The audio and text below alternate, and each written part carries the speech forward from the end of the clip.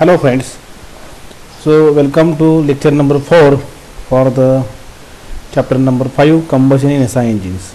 So in previous 3 lectures we studied the stages of combustion, ignition lag, factors affecting flame propagation and factors affecting flame speed, abnormal combustion or knocking, auto ignition, pre-ignition, influence of engine design and operating variables on knocking, and octane number. Now today's lecture will discuss HUCR, requirements of combustion chambers of SI engines and its types, and MCQs that I'll share on the Google Classroom. So let's discuss the HUCR, that is known as the highest useful compression ratio.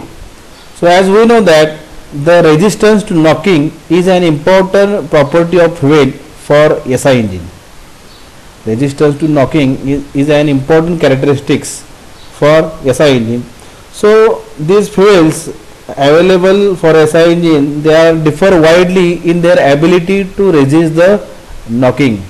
Means different fuels having the different that knocking, that resistance characteristics, and they are widely available. They are widely available, and that will be depends upon the various factors like chemical composition or chemical properties of fuel, air fuel ratio, ignition timing, engine speed, shape of the combustion chamber, how it going to affect the knock in the engine. So likewise the different parameters are to be considered so that it will avoid the knocking, it will resist the knocking. So in that previous lecture we discussed the octane number or fuel rating. That is one of the satisfactory method nowadays it is to be used for comparing the anti-knock qualities of various fuels. To compare the anti-knock quality of the various fuels, this octane number, that rating is to be used. So in earlier days the HUCR rating is to be used for the fuel that is used for the SI engine. So in HUCR, in development of SI engine, it is desirable to use the highest compression ratio. It is desirable to use the highest compression ratio engine because it will give us the higher thermal efficiency. It will give us the higher power output. So maximum compression ratio means maximum thermal efficiency, maximum power output. But as we know that the maximum compression ratio for any SI engine is limited by its tendency to knock. And because of that previously the rating of SI engine was based on the highest useful compression ratio. So in earlier days the rating of SI engine is based on this compression ratio that could be employed in given engine under the given set of condition. So how to find out the HUCR? How to find out the HUCR of any particular SI engine? So to find the HUCR, the compression ratio of that particular engine is increased till the knocking becomes audible. Till the knocking becomes audible under the specific set of conditions. Under the specific set of conditions. Under which the fuel used, under which the shape of the combustion chamber, under which the speed, ignition speed, under which the spark timing, all that are kept at the specific conditions, at given specific set of conditions. And during which we are going to increase the compression ratio till the knocking becomes audible. When knocking becomes audible, at which compression ratio, that will indicate the compression ratio for that fuel used for that particular engine. So the measurement of this HUCR is done on Ricardo E6 variable compression ratio, VCR engine, variable compression ratio. So in this table you observe the typical values for different fuel is to be mentioned. Typical values of compression ratio is to be mentioned. For example, normal heptane is having the highest useful compression ratio 3.75. Means if you are using the normal heptane fuel in SI engine, then compression ratio is limited to the 3.75. If the compression ratio is 4, what happens? If compression is 3.8, what happens? Your engine tends to knock. So at 3.75 the detonation or knocking becomes audible. That's why it is a 3.75, its highest useful compression ratio. Beyond 3.75, the engine becomes the knocking, engine goes to the detonation, and it becomes the audible noise. It creates the noise, and that abrupt pressure pulses, as we have discussed in knocking. Whatever the consequences are there, that should be happening in that case. Second, cyclohexane, its highest useful compression ratio is 8.2, isooctane 10.96, benzene 14.6, toluene 15. So like these fuels having its highest useful compression ratios. So highest useful compression ratio, that is used in earlier days, which will give us how much that compression ratio for the particular engine under particular set of conditions. That is the concept of the HUCR. Now we will discuss the fuel additives.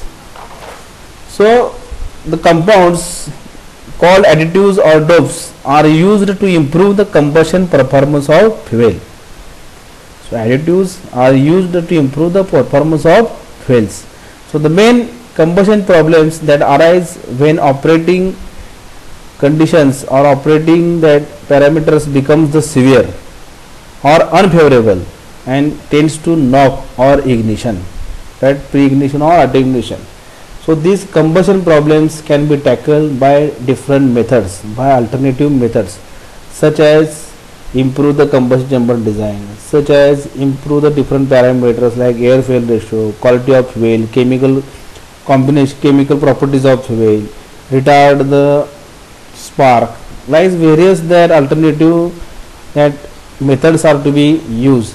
One of the method is to improve the fuel quality by using the different fuel additives or dopes. Means by adding such a fuel additives or dopes into the fuel, it will improve the combustion performance of fuel. So what are the different requirements of additives? That in general requirements, it should be a knock resistance, it should be soluble in fuel under all conditions, it should be stable in storage, no any adverse effect on the fuel stability, it should be in a liquid phase at normal temperature and volatile to give the rapid vaporization in manifold. It must not produce the harmful deposits. Likewise, the different requirements we expect from the fuel additives. So there are different that additives are there, anti-knock additives, so that will avoid the knocking, it will resist the knocking. So such anti-knock additives, example tetraethyl lead, tetramethyl lead, toluene, isooctane, ferrocene. Likewise, the different anti-knock additives are to be used, which is used to resist the knocking.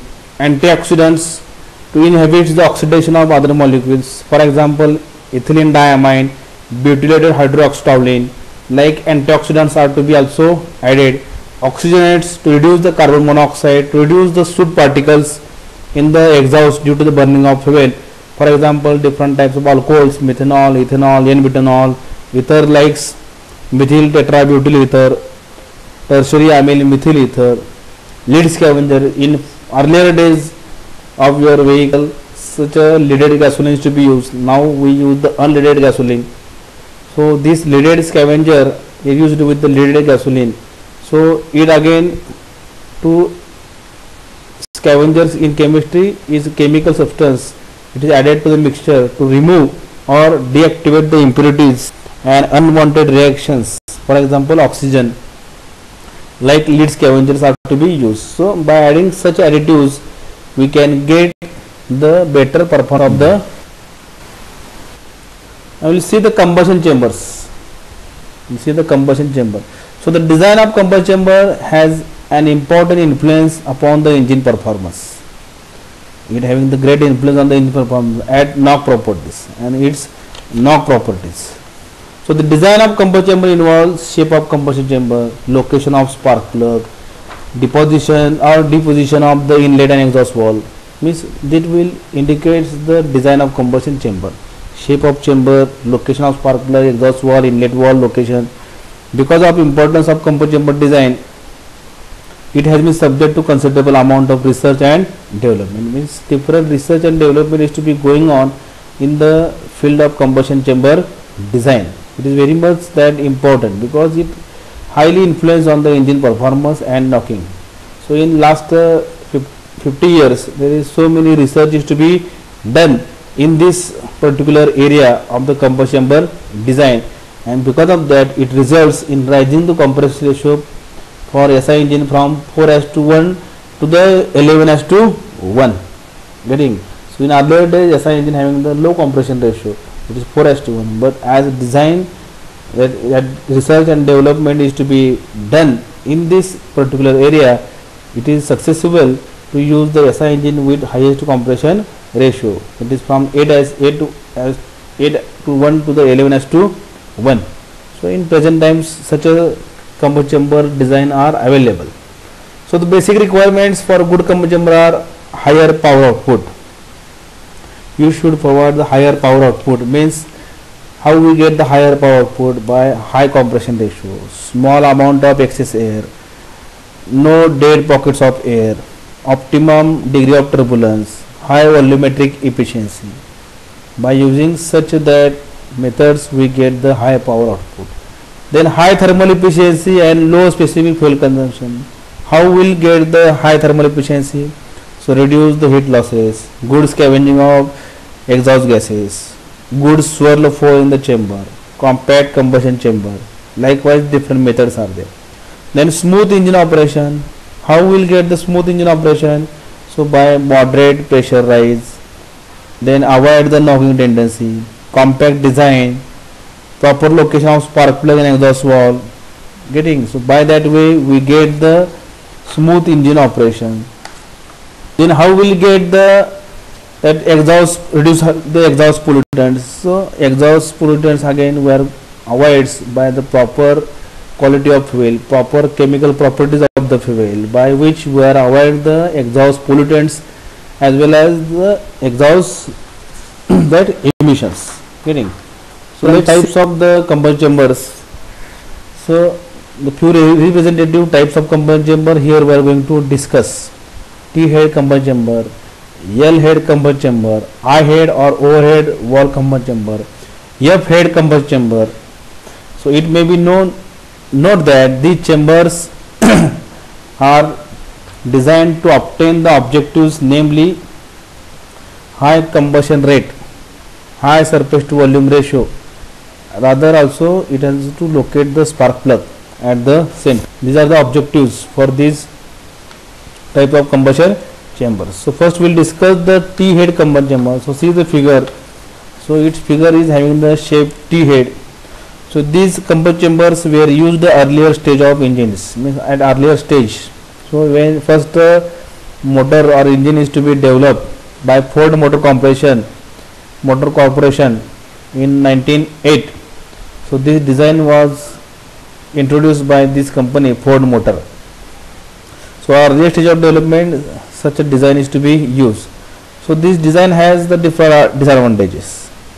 For example, it requires the two camshafts. As we know that inlet valve and exhaust valve both are located at the side of the engine. Means to actuate this valve, inlet and exhaust valve separately, we require the two camshafts. Getting, so that is a one disadvantage. Then it also having very prone to detonation. Means detonation is suspectable in this case. It is prone to detonation. Easily it going to detonate the engine. So there was violent detonation even with the compression ratio 4. Means if we are going to use such chamber, then compression ratio is limited to the 4. Getting, so because of that average octane, so during that period also the fuel available having the octane number 40 to 50. That is also one that limitation during that earlier days. As well as in this chamber, the distance for flame travel across the combustion chamber also more. Getting, why it is prone to detonation? Because as flame travel distance is to be increased, means the time factor. Getting, means time increases for the flame travel, that tends to engine to the knocking. That is the important that disadvantage with the T-head combustion chamber. So in earlier days such kind of that combustion chambers are to be used with the engine. Then L-head type combustion chamber. So it is again the modification in the T head combustion chamber. So it provides the two walls, that is exhaust wall, inlet wall, on the same side of engine, and again these walls are again operated through the single camshaft. Getting, so that is the one benefit of this type of that combustion chamber, this type of that combustion chamber. Again this is introduced by the Ford motor between 1910 to 30. Between 1910 to 30, again there are different developments they are added with such kind of that combustion chambers. Getting, so that is the one important that advantage is that the combustion chamber are easy to lubricate. Getting, or that is very easy to lubricate the valve mechanism and remove the cylinder head without disturbing the valve train. So here in that case you can easily remove the cylinder head without disturbing the valve train, and too easily you can lubricate the valve mechanism. That is the main important that advantage with the system. Getting, again the disadvantage of the design is that airflow has to take the angular turn, as the inlet wall is at the side, so it has to take the angular turn to enter and exit the cylinder. During the exhaust also, exhaust gases has to take the angular turn for the exhaust. So this causes the loss of velocity and turbulence, resulting in slower combustion. Because of that, the initial turbulence is lower, and because of that it causes the loss of velocity, and because of that the combustion is slower.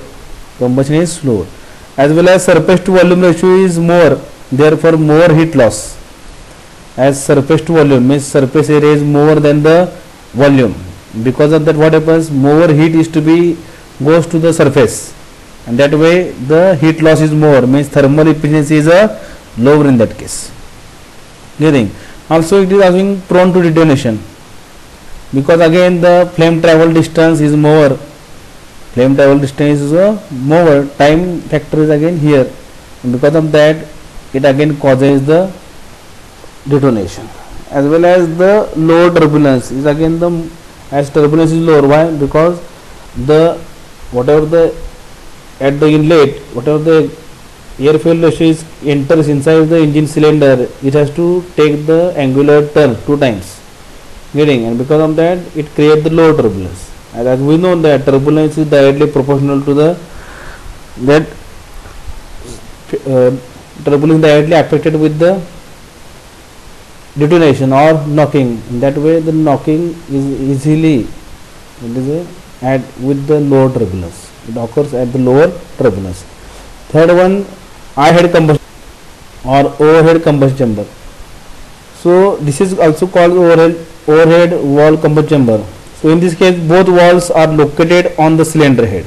If you see the figure, both walls are located in the cylinder head. So the advantage of such combustion chambers are less heat loss. Heat loss is less due to lower surface area. Surface area is less in this case.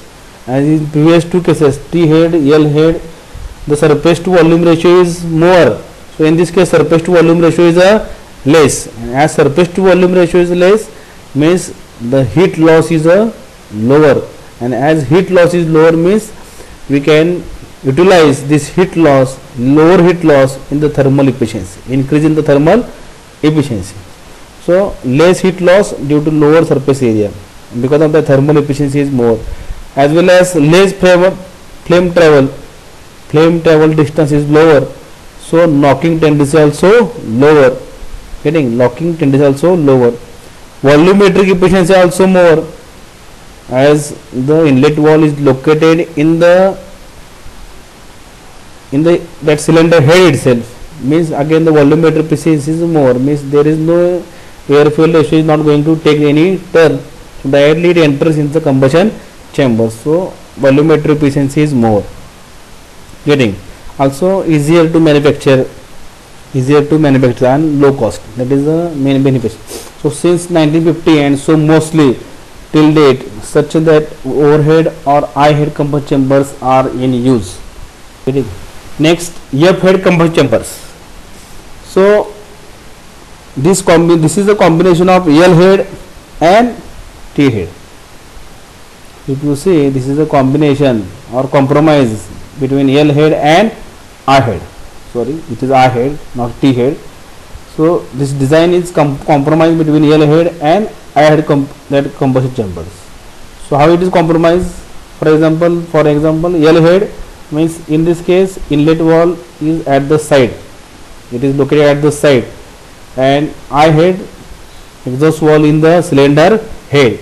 So in that way it is a compromise or combination of L head and I head combustion chambers, because one valve is in the cylinder head and other is in the cylinder itself. So two camshafts are required. Again here two camshafts are required to actuate the inlet and exhaust valve, which is a disadvantage. So its disadvantage is high volumetric efficiency, maximum compression ratio, high thermal efficiency. Also it can operate even at linear air fuel ratio without misfiring. Drawback: designing complex mechanism for operation of valves and expensive special special shaped piston. That is the disadvantage. Again, such that type of the F head combustion chambers are mostly used by the rover company. They are till date is used for the rover as well as the village jeep. Rover, that is a Range Rover, Jeep company is also there. So they are going to be use such a designs in their vehicles. So such a F-shaped combustion chamber that is available in the various types of that engine that is used by the rover company and the Jeep company. Getting so such that designs are available. So here in the figure it shows that the F head used by rover company, also F head used by the village company also. Thank you. So this is the end of this chapter, that is a combustion SI engine. Hope all of you are understand the different contents we discuss in the chapter. So you can also read the notes carefully as well as listen the lecture carefully. Then it is very easy to get the concept about the various contents in the chapter. Thank you.